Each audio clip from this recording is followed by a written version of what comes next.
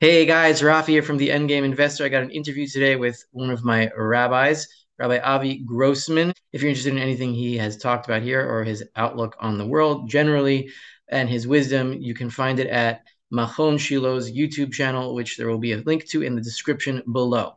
The history books will be written about this, and they'll say that yeah, there was an experiment that lasted for almost a century in the Western world.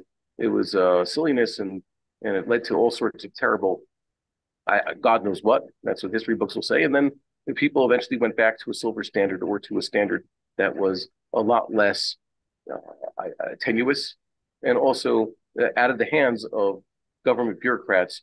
Rafi here from the Endgame Investor, and today I have a unique guest. I haven't done this before, interviewing a rabbi, and Rav Avi Grossman. Just a little bit about him. We've all been through a lot of bad experiences the last 3 years. It's gotten a little bit better this year, thank God. But at the worst of it, Rav Avi Grossman was one of the people who kept me together mentally, and one of the few rabbanim that I trust not only for Jewish law issues, but for personal questions and setting an example and what should I do in this difficult situation. And I trust his judgment. And that's it's very rare these days. And whatever religion that we might be, we've had a lot of problems with our religious leaders, and you got to find the right ones. And it's not an easy job. So anyway, welcome, Rav Avi, and looking forward to asking you these important questions. We'll begin with the basic one that I asked is that there's a lot of libertarians on this channel that follow me because I'm a libertarian Jewish person or a Jewish libertarian. And there aren't, it's not that Judaism is a libertarian religion, but there are a lot of libertarian aspects about it. But there are certain things about Judaism and the Torah and the Bible generally that go against libertarian halacha or libertarian law, the primary one, which is the non-aggression principle. Basically, you do not initiate aggressive force against other people. Now that's a great thing, but it doesn't seem to be enough to stabilize a society because there's no spirituality in it, and a society that lacks spirituality eventually seems to fall apart, is my feeling. So where do you draw the line between libertarianism and the Torah? Are they consistent? Are they not consistent? How do you know what you're supposed to do in these situations where they conflict? So we believe that one day all mankind will come to the conclusion that we have come to, that only God should be worshipped and not idols, etc. So perhaps libertarian ideas are part of that progression. Just like Maimonides saw some positives, although he was not pro-Islam and Christianity, for example. It does say it does bring mankind closer to realizing certain necessary truths about a utopian future. It's better than paganism, for example. So libertarianism, like classical liberalism and other ideas, is a step up, but it certainly does not reach the Torah ideal. I think maybe we can make a distinction between what libertarianism calls for with regards to religion and the freedoms therefrom or thereof, and also socio-political realm. Libertarianism makes a lot of claims. I remember, for example, the first time I heard of the idea that taxation equals theft. Now, theft is certainly forbidden, just like murder. Murder and theft are some of the basic crimes that we consider universal. The Bnei Noach are told not to murder, they're told not to steal. So if you equate taxation with theft, you're saying taxation is basically a crime on the part of those imposing the taxes, and those who are paying the taxes are victims. However, you also know that it is clear from the Torah sources that, let's say, in a Jewish society, a Jewish king is given the right to tax his people up to 10%, 10% of the crops, 10% of the income, and other such. So it cannot be that the Torah is permitting theft. Theft is forbidden. What the Torah permits is not a crime. And we also see the Torah implicitly, if not explicitly, I wouldn't say it's explicit because I couldn't find it, let's say, in the Talmud. I couldn't find it if Maimonides brings it that a Gentile king can tax his subjects. But the Torah does assume in many places that the Gentile kings do impose taxes on their people or on even their Jewish subjects when applicable. And that is totally legitimate. And you think about it also, there's a good case for taxation because society does have to pay. Someone has to pay for the lights outside and the garbage collection, or I guess running an army. So just let me interrupt you for a second. A pure libertarian would say that, for example, garbage collection would be much better off privatized, because then you wouldn't have the city just dumping stuff into a landfill. It would be sorted according to value, and you'd have farmers picking up organic waste and computer guys picking up computer waste, etc. And it would work very well, and there wouldn't be all these landfills that were wasting resources. But the other thing I wanted to go in here is that, yeah, maybe taxation is not usher, it's not forbidden by Torah law, but it's also, I don't think it's ideal, because you have these verses when Moshe Rabbeinu is speaking, he says things like Lo chamor echad mehem nasati. I never took a single thing from them. I never taxed them at all. And Shmuel and Samuel warning people against the king because he would tax them, and this is not an ideal. You don't want it. Yeah, and it's just a right of the king. It's not a commandment of the king. He doesn't have to tax if he doesn't want to, or if he doesn't need to. I was just trying to say that I would not equate taxation with theft. Mm-hmm. That, just as an example, that many libertarians consider the taxation as theft as one of the animamims. Remember, we already discussed previously the Shema Yisrael of libertarianism is the non-aggression principle, which is quite as similar to Hillel's claim. What's the golden rule of Hillel? That's the other one. The that which is distasteful to you, that which is distasteful to you, do not do to your fellow. Similar to the non-aggression principle, it considers everything else to be part of Perush, of the basic idea of loving one's fellow as oneself. So you do see echoes of this main idea in Talmudic thought. However, you don't see all of it. And certainly the idea that there should be, like I said before, religious-wise, that people should just be allowed to do whatever they want. The Torah certainly doesn't prescribe that for Jews or for Gentiles. Gentiles are not supposed to have religion, and they're definitely not supposed to be making things up or having other philosophical, philosophical paradigms that they use to run their lives. They're supposed to look to us for what's kosher. And even among the Jews, we have religious imposition. We do not allow Sabbath desecration and the like. A Jewish society would not allow a purveyor of, let's say, non-kosher food to open up shop right in the middle of Jerusalem and sell his wares. That's just not something we would allow. So when you look at libertarianism, you have to say, where does this fit with halachic Judaism, and where does it not? I think that it certainly has its advantages, by the way, over many other things. Churchill said that about democracy. It's pretty bad, but it's so far pretty good. I think that we still have a long ways to go before we figure out what is the best form of government on our own, or we could just look to the Torah for guidance. Strangely enough, the Torah doesn't prescribe a proper form of government for, let's say, the world at large. It only tells you what Jews should have, right? Actually, this is also an interesting point that I noticed, that in two different parshas, in two different Torah portions, there are the ideas of governmental systems that show up, but they're specifically not prescribed by God. The first is from Yitro, from Jethro, who prescribes a certain way of organizing a society, and there's no real hard evidence that we actually used his advice. And the second one is from Bahal Oslan, last week's parsha, when Moses basically has a nervous breakdown.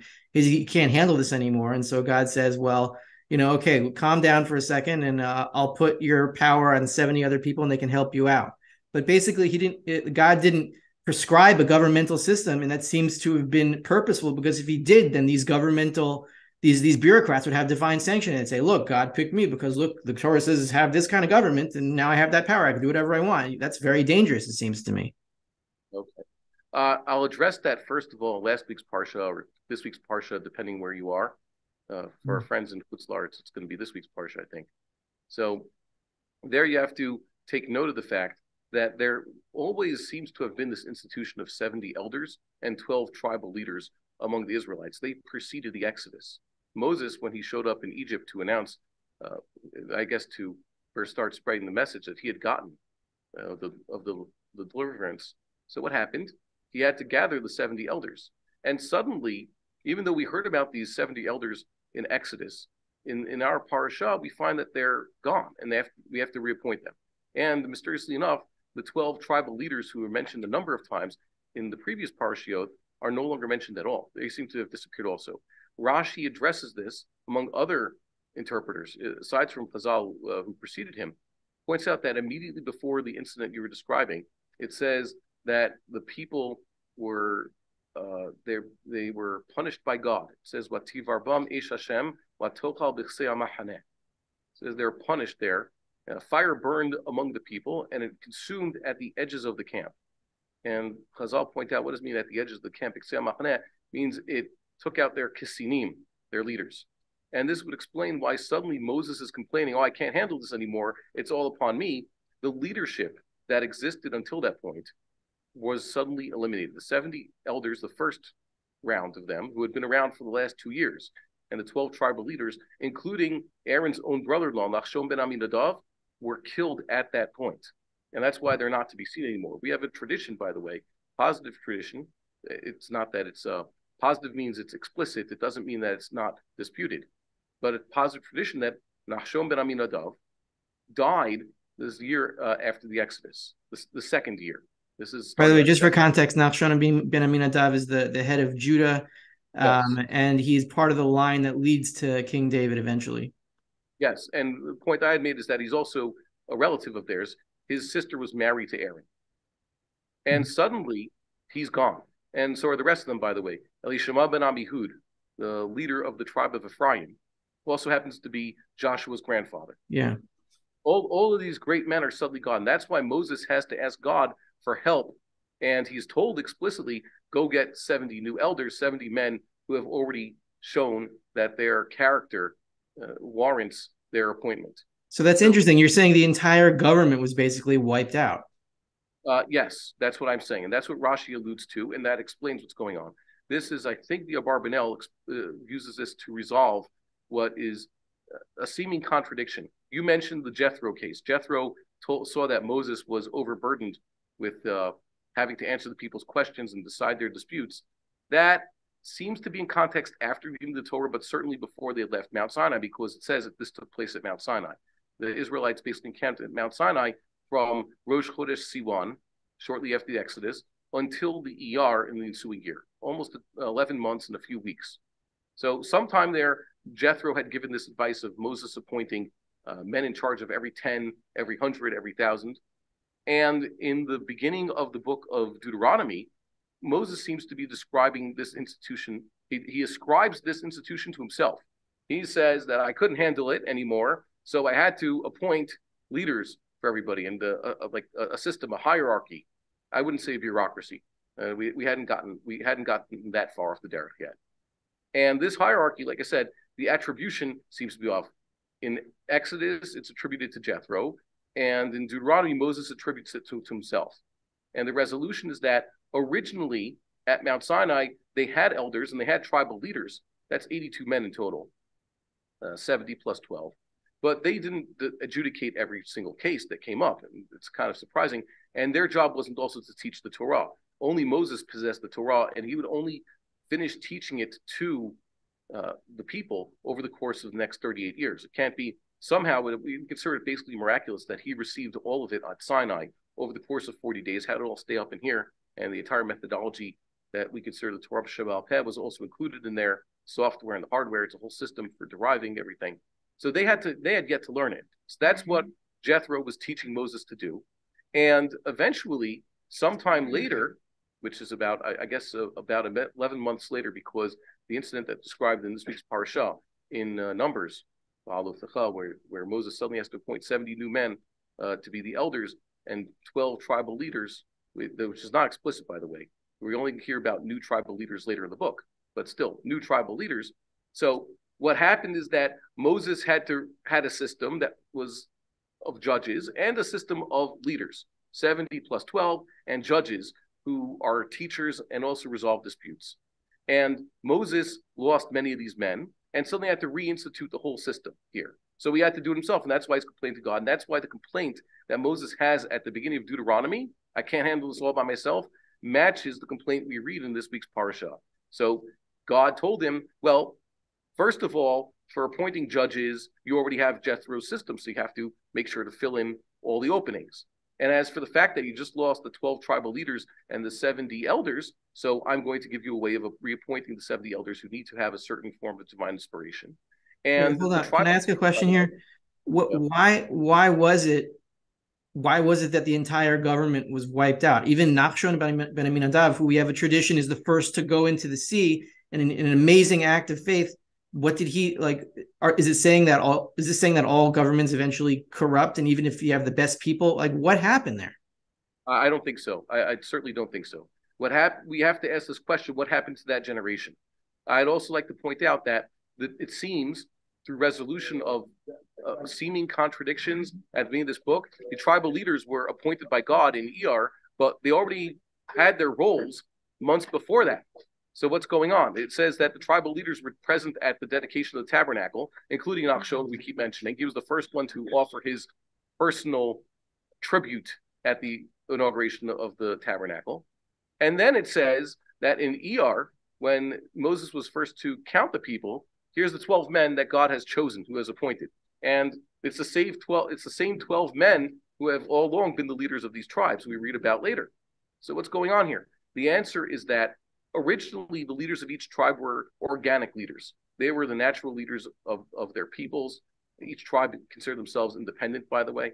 And Nachshon, in let's say his particular case, was clearly the man best, I guess, best for the job within his tribe. And it was God basically putting his stamp of approval on his appointment as leader of his people when he declared that Nachshon and all the others were to help Moses count the people. And presumably, once they had all died, then the tribes once again were supposed to go through the whatever organic process it was to find who is next in line to lead each tribe. Only later do we read, by the way, that there are actual God, once again, stamp of approval on these tribal leaders. Who would, by the way, think about this. Who do you think would be the most qualified to be leader of the tribe of Judah from what we know? If suddenly Nachshon would be gone, who else would be qualified to lead his tribe? I don't know. Answer. So I think Kalev ben Yefuneh is, right, yeah. I think, second cousin. And so Kalev was the spy that did not rebel, and he encouraged people to go and conquer Canaan and conquer Canaan, and he survived the generation. Yeah. For the Israelis, that's this week's parsha. So Kalev is a natural a choice, at least from what we know. There's not that many prominent Judahites we read about, but he's there. And indeed, we look in Parshas Matos Baseh, and he's there. He's been chosen as the next leader of his tribe. And like I mentioned, Yeshua, I would think that Yeshua's grandfather was a leader of Ephraim until this point, so Yeshua would be a natural leader, one of the, I guess, candidates, if not Nun himself, Yeshua's father, to be leader of Ephraim. But instead, he's got promoted. He's leader of the entire people. King, as Maimonides refers to him.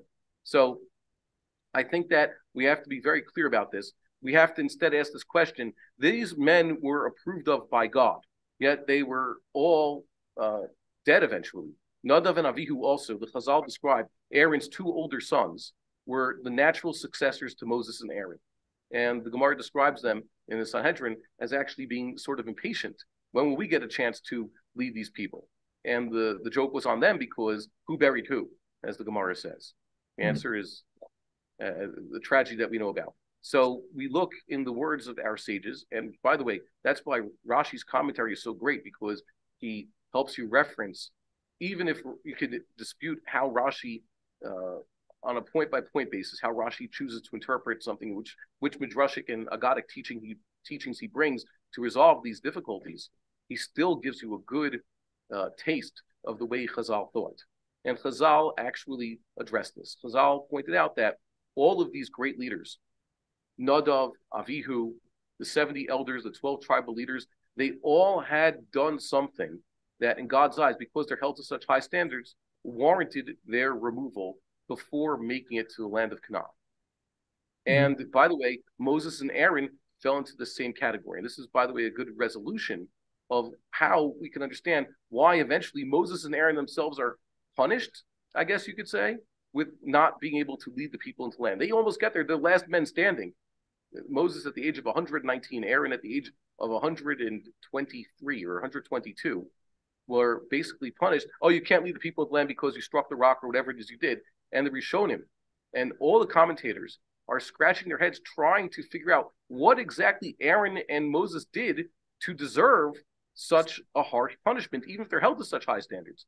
And the basic answer is that really they were included in the leadership of the first generation that left Egypt, and they all had to go eventually. And everything that we see is basically what they say in Hebrew, modern Hebrew, a tirutz, almost an excuse, or we're looking for something just to push them over the edge. So there's something that had happened among all this leadership that had disqualified them, and God was just looking for the opportunity, so to speak, to bring about their downfalls. Which is, by the way, if the sages hadn't said this before me, I wouldn't have had the chutzpah to say such a thing. I'm just trying to explain it to you based on what we've seen. So Moses and Aaron actually did not deserve to enter the land of Canaan just because they struck the rock or whatever it was, or they might have made a mistake. Moses and Aaron are human.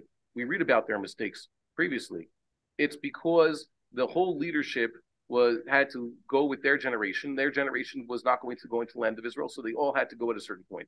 They also mentioned that the leaders at Ma'amad Har Sinai, which is the revelation of Sinai, they had also perhaps gone too far, enjoyed gazing at God's divine entourage, so to speak, and that warranted eventually their removal. He couldn't punish them then, so each one in his time. Nadav and Avihu, when their time came, the Nasim and the elders, Nasim as the tribal leaders, a month later, and Aaron and Moses 38 years later. So you could say that this is precedent for term limits.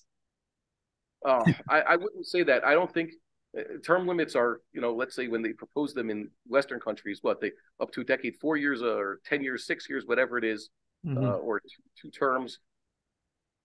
Like many of our greatest Jewish leaders was blessed with a term of 40 years. And it says that perhaps that's usually what it is. But it's not that we'd say that, beyond 40 years, these men are corrupt, but more that it just so happens that dor holech v'dor ba. The candle goes out on one, the sun sets here, and the sun has to rise somewhere else. Really, it would have been great if Moses' candle had continued burning, so to speak, for more than 40 years. But that's basically considered a complete generation. The greatest men serve for 40 years, and then their time comes, and we have to pass the torch. But it doesn't mean that every single leader who gets a position as an elder or as a tribal leader or as a judge should be limited to a certain extent. I think that even if there is a logic to the idea of political term limits, but I certainly don't think that that's what the Torah is getting at. Okay, so I want to switch gears here to money. There's two points about the nature of fiat currency. My question is, we haven't really dealt with these questions for thousands of years, and there isn't that much in Chazal in our sources that deal with the nature of what fiat money is. But I have two things that I want to point to in the pasuk and the verse, that a king is not allowed to accumulate too much gold and silver. So my chiddush on that, I know we're not allowed to create our own kal v'chomers and or our own A4 shiur arguments, but I can't resist just making this point that if a king is not allowed in Deuteronomy to accumulate gold and silver too much, whatever that means, then kal v'chomer A4 shiur, he should not be allowed to have a printing press where he has the only right to issue receipts for this gold and silver and thereby be able to inflate the money supply and extract value from the people. So it would seem to me that fiat money, or at least a monopoly on fiat money, would be forbidden. And second, there's a comment that I really like in Yeshayahu at the beginning of Isaiah, where Yeshayahu is railing that he asks the question, like, how did this happen? He sees that the society completely falls apart, and the pasuk says, I think in verse 22, that kaspecha sigim, that your silver is full of dross, or that it's inflated or it's clipped. And the Malbim says there, it's a 19th century commentary, that this is Yeshayahu's answer to the question: how did the society get full of murderers like this? How did this happen? It wasn't overnight, he says. It starts with inflation.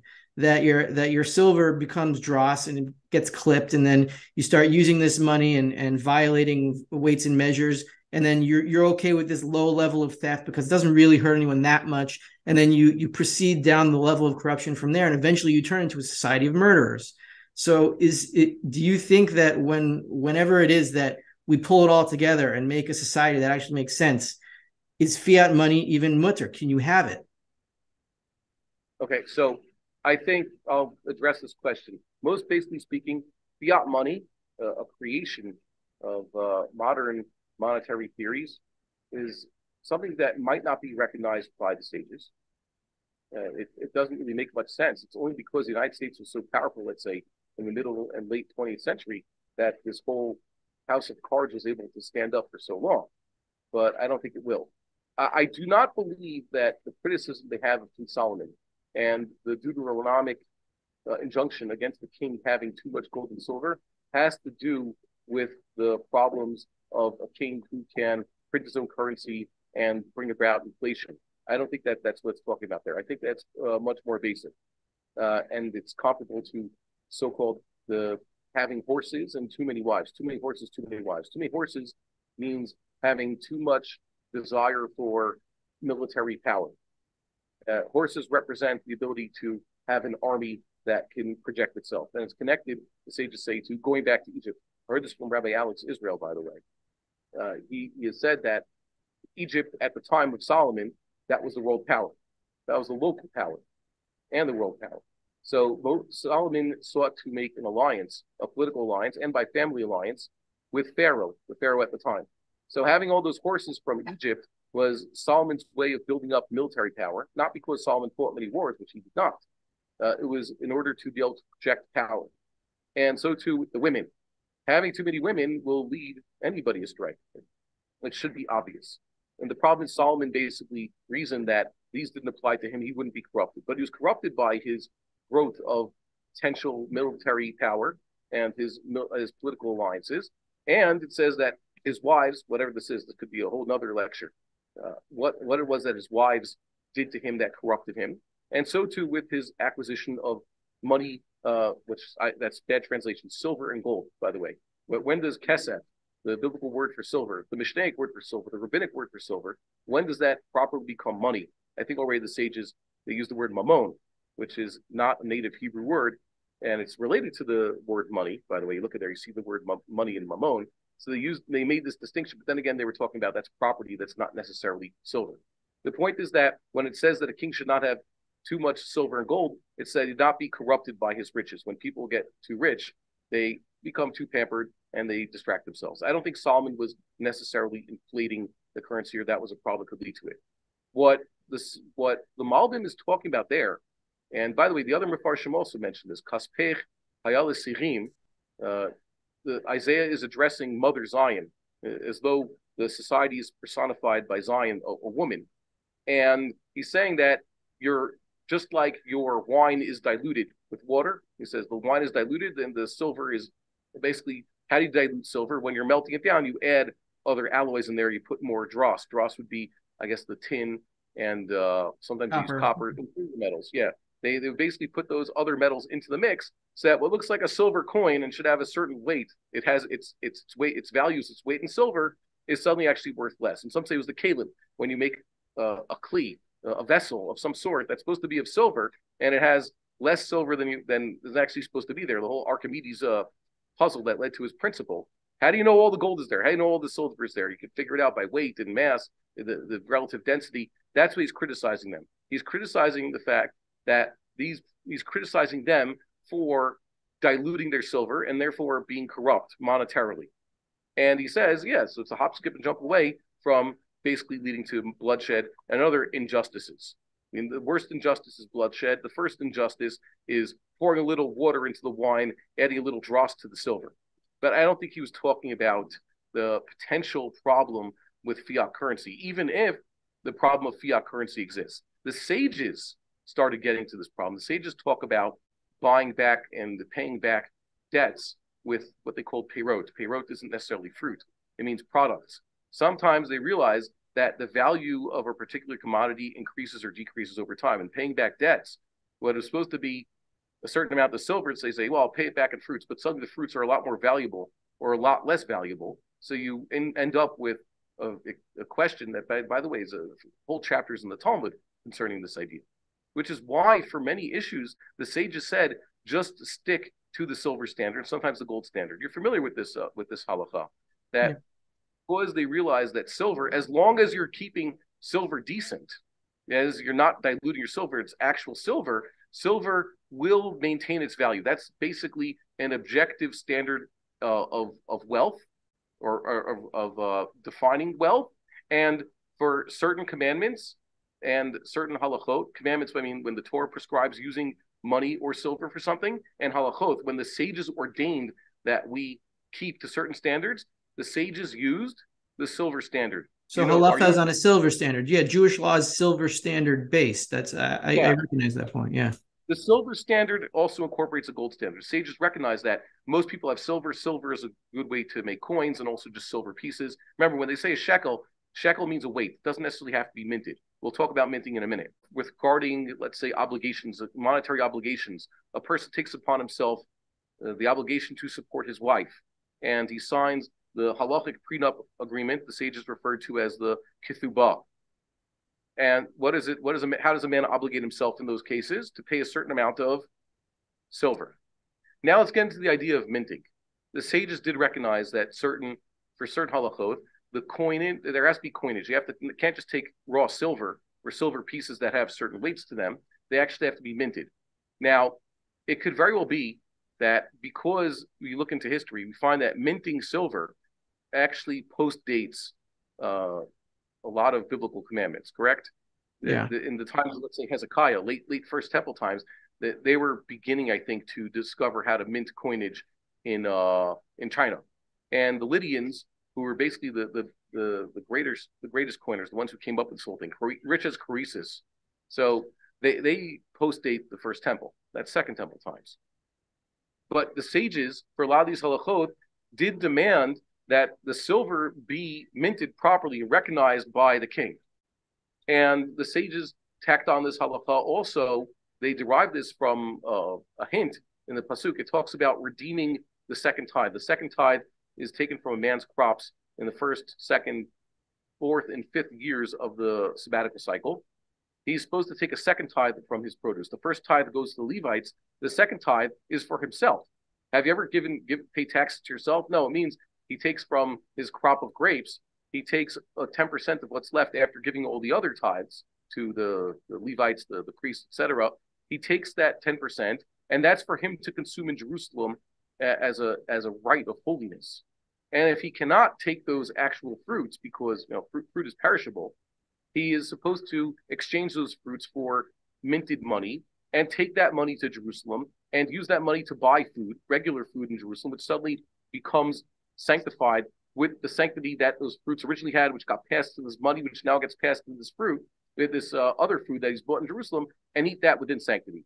Chazal said, "Vitzarta kesef." Literally, it was referring to in Moses' time to bundle up the money, because if you're traveling, you want to bundle your money and take it to the place that God shall choose and use that to buy food. That's what it says in Deuteronomy. And the sages said that Tzarta also has this idea of a tzur or a tzura, which means a form. You have to use money that has a form for this.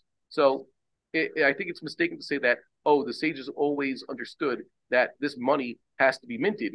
In First Temple times, there was no such thing as minted coins. King David did not put out his own limited edition, he didn't have a mint. He just had silver pieces and gold pieces. What it means is that the sages tacked on this obligation that the money be coined money. It has to be minted properly and have, I guess, the picture of whichever king is around at the time in order to fulfill this biblical commandment. And the sages did this in many other places. They attached to a biblical commandment their own secondary rabbinic obligations and I guess what Chazal call a snif or a bizarrahu, another facets to this accoutrement. Yeah, that's a good word. So I hope that clarifies things, that the sages recognized the silver standard, but the sages also eventually recognized in the classical era that it is the local king's authority to determine what coinage is legal.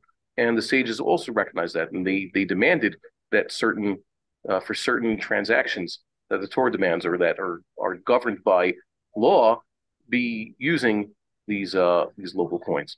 But I don't think the sages imagined that eventually, let's say, a Roosevelt Yamach Shemo would arise and confiscate everybody's silver and gold and declare that from now on, the only money that exists is paper notes or Sigim. Sigim, like we said, is the inferior metals. Just say, you know what? Now you could no silver and gold in your coins anymore. It's all the coins are going to be Sigim, or the coins are just going to be pieces of paper, really, really fancy pieces of paper, and use that for transactions.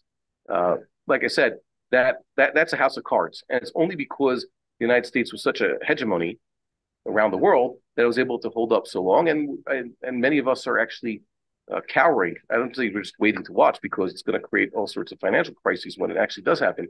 It's going to collapse, and we're seeing it.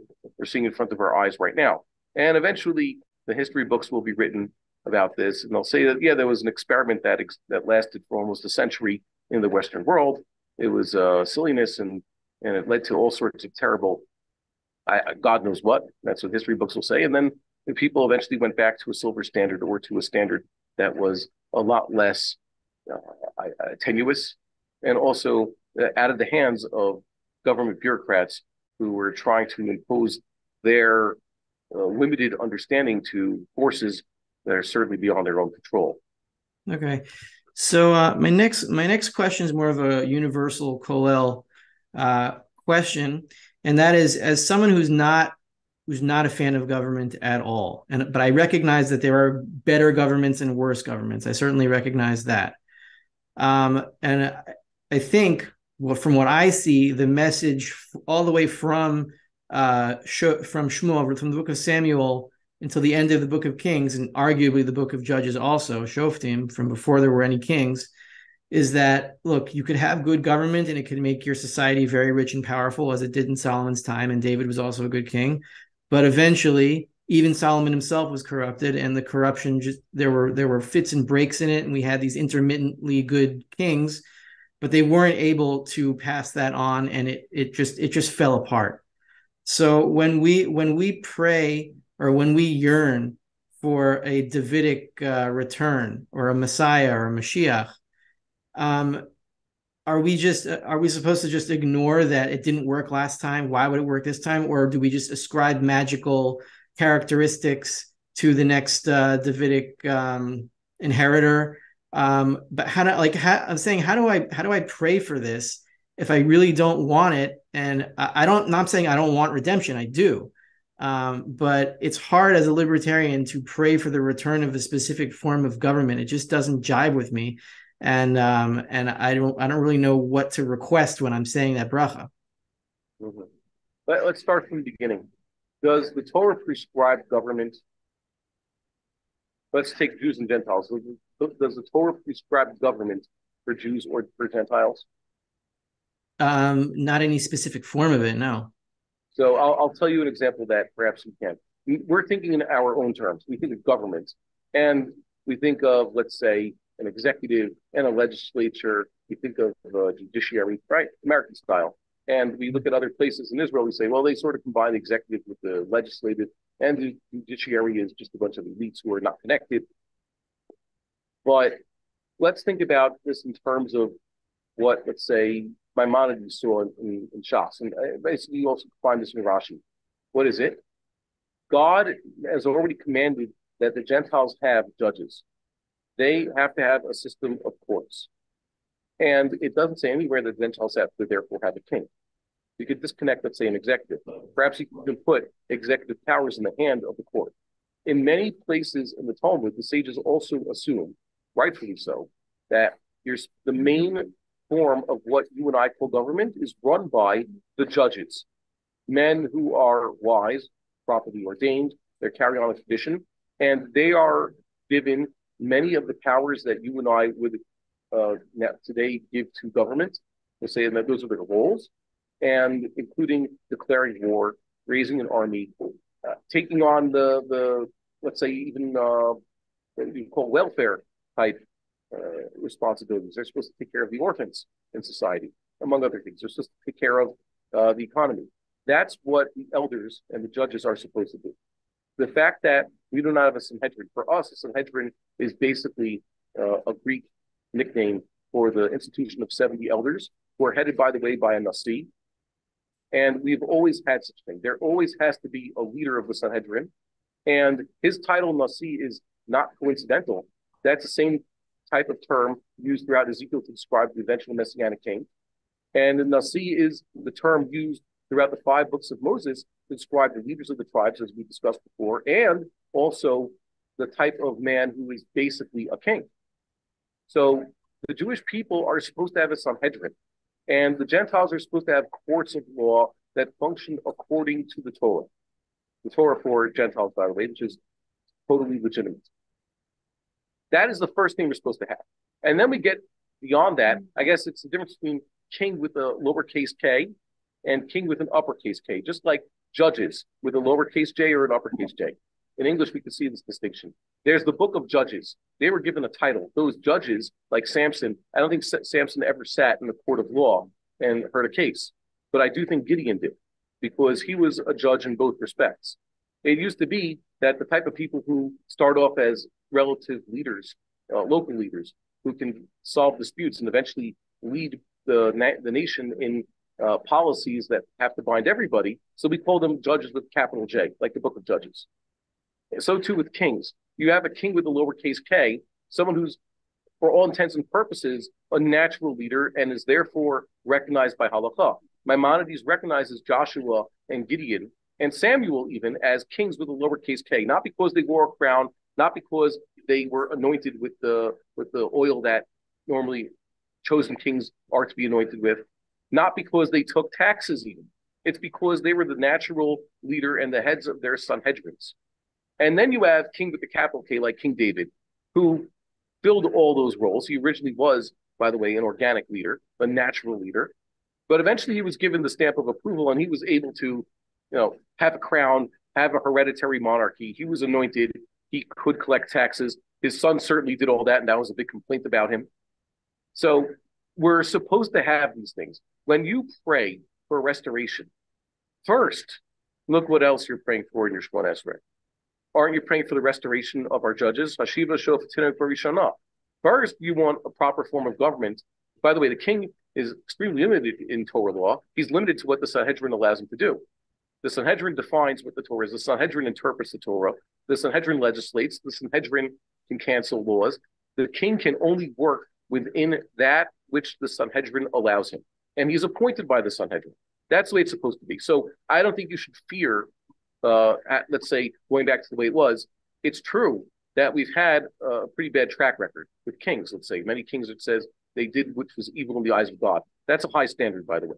Most of the Davidic kings were quite well from a human perspective. And even the kings of the 10 tribes, they were liked by their subjects. Their subjects wanted them and approved of them. It's only because where you have the law, the works of the prophets, who are very harsh on the condemnation of any king whatsoever. I think, for example, that Yerovam II, if it hadn't maintained Yerovam's policies of those shrines at Beit El and done with the golden calves, he would have been considered a great man. And there are many, we would have kept records of how great he was to his people, but we do not. Even an Ahab, who was a sinner, besides from the fact that he was worshiping Baal, was a great military leader, and his social economic policy was great for his people. The idolatry was the problem. So that's how we observe him as always a bad king. I don't think the track record from a human perspective was that bad of the kings. But more so, even if we could say, yeah, well, there was a king, let's say King Menashe, who apparently was not good to his subjects. That would be Hezekiah's son.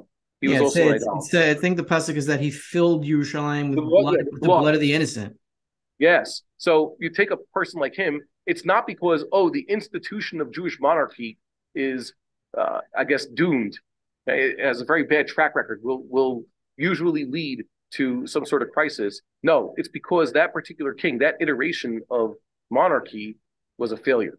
So too, you could have many cases of, let's say, democracy, oligarchy, name your archies, whatever you have around the world and whatever you've had, let's say in the 20th century, where we had a lot of experience and well documented what's going on in various regimes. None of them were perfect. Everybody had their problems. I think, for example, I laugh at the situation we have in America right now. They're supposed to be a democracy, and they're supposed to have a republic in some respects, and they're supposed to have constitutionally guaranteed rights. And you see what's going on there, right? Yeah. So, I don't think anybody has a perfect track record. So the fact that you can point to a bad king like Menashe doesn't mean that we should fear this. I think, on the contrary, if we first have a Sanhedrin, by the way, I've been saying this a lot. People have been asking about this all week long. So this is about every day I say this. you're first supposed to have a Sanhedrin. Even if you're talking about a Gentile society, you're first supposed to have a proper system of courts, law and order first. Chazal said, don't bash the government. This is in Pirkei Avos. Why? Because not for government, people would be eating each other alive. The first and foremost role of any government in any human society is to have a system of law and order. The laws we have already were given to them by Moses. Those were given to us by Moses. How to enforce the law? You're supposed to have a proper police force. And then, as you know, the next role of government is national security. And a king just sits at the head of those systems. A proper Davidic king only involved himself in national security and doing justice. And Chazal said, if he's not a Davidian, we don't even allow him into the court system. He's immune, and he doesn't get involved in the courts. And we hope that he'll be replaced eventually by a proper Davidian. So I think that, on the contrary, you should learn to pray for a restitution of the Davidic monarchy, and that the chosen Davidic monarch be exactly like King David was. You could actually see here, King David.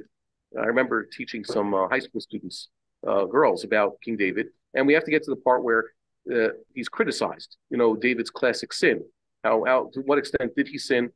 We interpret that. How do we look at such a great person? And then we read all that we know about King David from Chazal's Midrashim, which, by the way, seems to be historical accounts of his exemplary character and how big he was in Chassidut. Not talking about Beshtian Chassidut, but Chassidut before the Hasidic movement. Just piety, translate. Yeah. Yeah, he was a great man. He was beloved by his people. And by the way, that's what his name seems to mean. Beloved. It's related to Yedidiah, his son also. So David was the ultimate leader of the Jewish people, the paradigm, the model that we are going for. And if you think about that, and you pray for such a thing, or let's say a Solomon before he himself was corrupted by his own going beyond his the limits that the Torah imposed on him. So that's something we should look forward to. I think that any Davidic monarch, or I choose any Davidic monarch any day over any other system of government that we have right now. I think that we've been colored by the fact that it's so far away in history, and the sages had so many, and the prophets also had so many harsh things to say about them. But really, their track record was really good, especially if they're reined in by a Sanhedrin.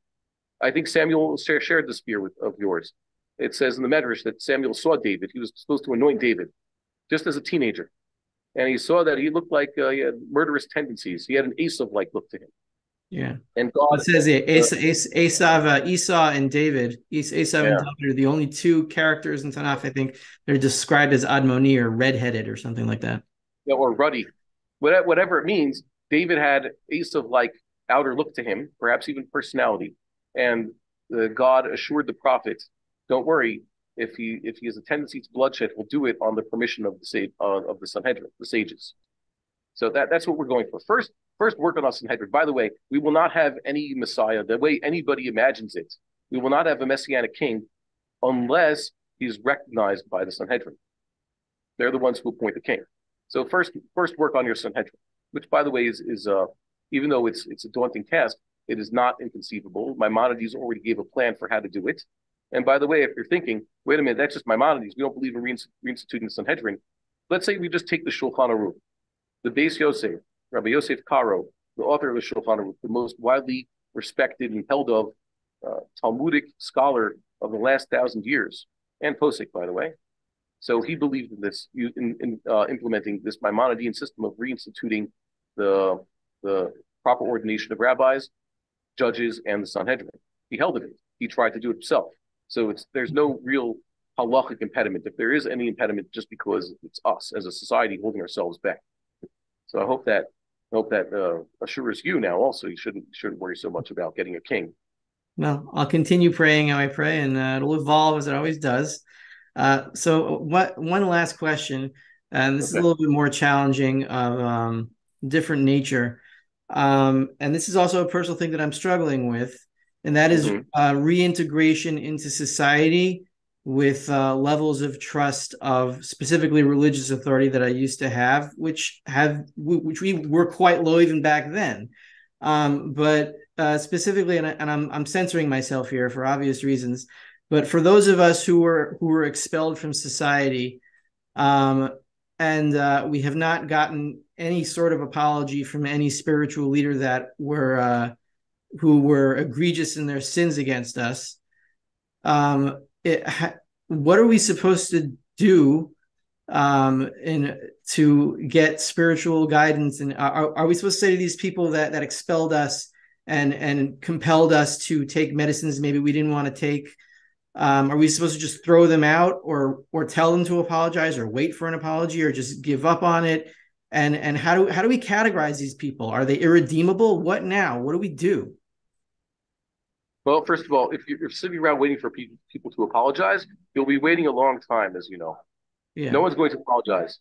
I think the first time, this should be a good answer. Bishagam hu vasar. God says regarding mankind shortly before the flood. Bishagam hu basar. Shagam with the dot and the gimel. The word shogeg. Hu basar, they're just flesh. They're mortal. They make mistakes. And there's a certain extent where we could just look at human beings and say, they're human.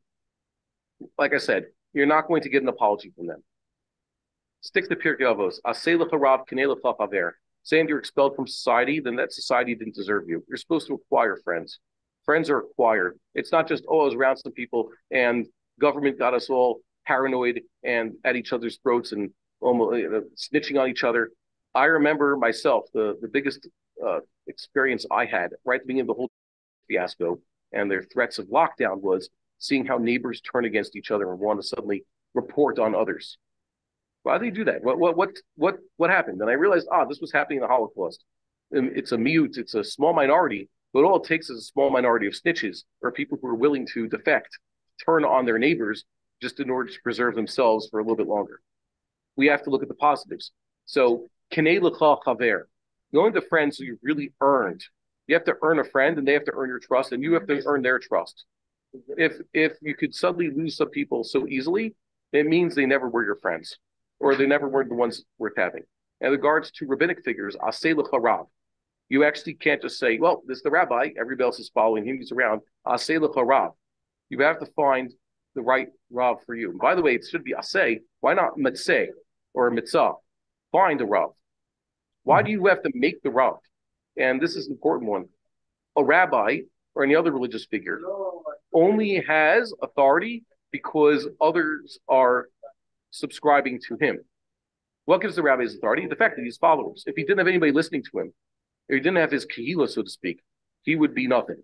He only has halachic authority because people are asking him the question, they're going to him. So aseh lecha rav means you have to empower your rabbis. If you see that there were some rabbinic figures, prominent ones, and they have the whole garb and everything, and they're just spouting whatever it is that needed to be spouted. Seems that they were just parroting whatever they're given a press release. Tell everybody X, Y, and Z, do X, Y, and Z, or else X, Y, and Z. You've seen that. So perhaps you should not be giving him your attention. You have to go find someone who earns your attention, someone who's thinking independently. I always said along, I wasn't even necessarily opposed to any recommendations, any policies, public health-wise, during that whole period. I told people, if you need to want to know what to do for your health, make sure you have a doctor who knows what he's doing. Because I said, don't live in a town without a doctor, right? Back then, physicians were basically bloodletters and teeth pullers. Medicine certainly has advanced, and open heart surgery saves lives sometimes. Yeah, some people die from it, but it does save lives. We've learned a lot. You should have had, you're Jewish. How do you not have a brother-in-law and a best friend, or maybe even an uncle, who is a medical doctor, whom you can consult regarding these questions? Why are you listening to rabbis who all seem to be saying the same thing that's being put out by public press releases? Didn't you used to consult your doctor, your own doctor who knows your personal medical history and who knows you? Didn't you used to consult him with questions? Why do you suddenly start listening to government bureaucrats, talking heads on TV, and rabbis? It made no sense. The pshat answer to that, the simple answer to that is that all these systems have become so centralized that everyone is infected by some level of it down, going from the top down and like electrifying everybody into zombies, that it's hard to find even access to independent thinking anymore, even if it's your family, because they could be infected too. It's very hard to find these people. Yeah. So when it came to me, for example, asking these questions, I consulted with 3 independent doctors. I consulted with 3 with whom I am close to various degrees, familially and also socially. And that's the only time I said, and whatever decision I get from my doctors has only to do with me as a person, has nothing to do with even my wife and my children. Those have to be a separate question. Certainly, friends and others should not be told what to do by my doctors, and it should not be told by, let's say, rabbis. And therefore, if you think that these rabbis misled you, it's your own fault for looking at rabbis to give you advice, medical advice, given to them by government functionaries. That was your mistake. I'll say Rav. If your Rav is even getting involved, your rabbi gets involved in such cases, it means he's really overstepping the boundaries of his own expertise, if he has any. Well, it could be that he's compromised because he collects a government salary, whatever it is. I mean, the system has infected everything. That's the problem. Yeah. We need to vaccinate the system. All right. So look, don't get too hung up on those things. Mm-hmm. You probably know now, just like I figured out who the real friends were through these crises, just seeing who's willing to throw everybody under the bus. So you realize who your real friends are. Vladik Spiegelman, if you remember Artie Spiegelman, the cartoonist that came up with Mouse, his illustrated novels, a comic book depicting his father's Holocaust experiences. You familiar with it? No. Artie Spiegelman. So he's a cartoonist from the 1950s, American, like I said, son of Holocaust survivors. And he illustrated his father's story. The Jews are the mice in Poland, and the Germans are cats. The Polacks are pigs, etc. It was a very, very well-received series of comics. And in his introduction, he gives a little bit of an anecdote from when he was a child back in Rego Park in the late 1950s. And his so-called friends ran away from him. He fell and scratched his knee, and his playmates ran away and made fun of him. And he went to his father, the jaded Holocaust survivor, Vladik Spiegelman, and said, "My friends are so mean to me." He says, "Friends, lock them in a room with no food for a week, and then you'll see what friends are." No, what really it is friends. So these experiences, the small crises, we didn't go through a Holocaust, thank God. We went through something that was like mild. We're the marshmallow generation. Our experiences, our trials are much easier than those of our fathers and grandfathers. So we know what real friends are now. So too, we got to see, in case you were wondering who's a real Rav, who really should have rabbinic authority, halachic authority. So this was a favor by God to show you who to ignore, who not to listen to, and whom you should be listening to. That's all. God gave you God shed a lot of light on your predicament, and thank God. I thank God for it. It was a major learning experience. Good. Well, I do agree with that, and I have noticed in me that the healing is continuing, and it should, and the anger is dissipating, and it's being replaced by a combination of hope and sadness at the same time. It's hard to separate all these and filter it, but that's what's happening. So thank God. And both emotions are very useful, both the hope and the sadness. And make sure that no anger, hope and sadness is not something you should have a lot. Yeah. And hope is a good thing. Anger is strictly forbidden. If you consider anger to be something you're not allowed to have any drop of, and you have to actively purge the anger from your heart, you will only benefit. Yeah, I definitely have to work on that. Yeah. So yeah. And no, we all need to work as men. That's a major Yetzer Hara. But we only benefit from losing anger. Even a little bit of arrogance, a little bit of pride is good. A little bit of, I guess, even a little bit of stinginess is good. Like Maimonides says, a shpil is a hub. But there's one thing you can't have: anger. Right? Absolutely none of it, and you'll be so much better off. All right. Well, thanks for joining me today, and I really appreciate it. I hope the audience gets a lot from it, a lot of chizuk, a lot of emotional and spiritual filling up your tank, and I'll see you soon, hopefully. Yeah. Anytime. Be good. All right.